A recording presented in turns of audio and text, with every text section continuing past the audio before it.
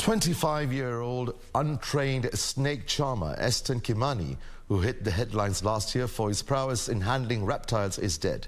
Kimani was laid to rest in Murang'a County. Eston is said to have collapsed at a party before he was rushed to Murang'a Level 5 hospital, where he was admitted but later succumbed.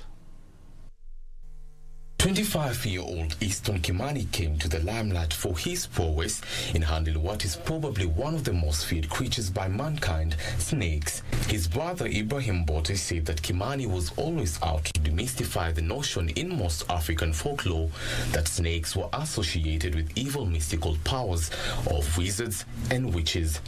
Kimani is, however, no more. He is said to have collapsed and died at a party. An autopsy report, however, showed that he had died from meningitis and there was no foul play as it had been earlier speculated.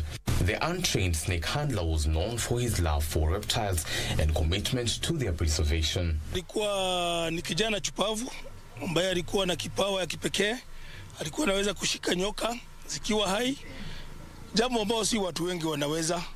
Ameshika nyoka mingi sana pande ya Murang'a. Murang'a iko nyoka mingi, na anaposhika tunaweza kuzisafirisha mpaka kwa parks zetu, ina Oldonyo Sabuk, ina Badia National Park, na amewacha pengo kubwa sana. He had defied the odds of viewing snakes as evil creatures and has asked Kenya W Service to build a snake sanctuary for people to visit the captured snakes in the area. Tangu akiwa mtoto mdogo alikuwa kijana mwenye akona bidii sana.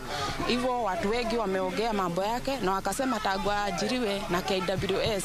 Amekuwa mtu akona bidii na akiitwa hapa kuna kitu fulani alikuwa anakimbia haraka sana. Lakini kwa yote tunaamini Mungu na tunasema Mungu amweke mahali pema kwake mbinguni. Eston Kimani has been laid to rest at his family's Nyakiga farm and has left behind a wife and a child.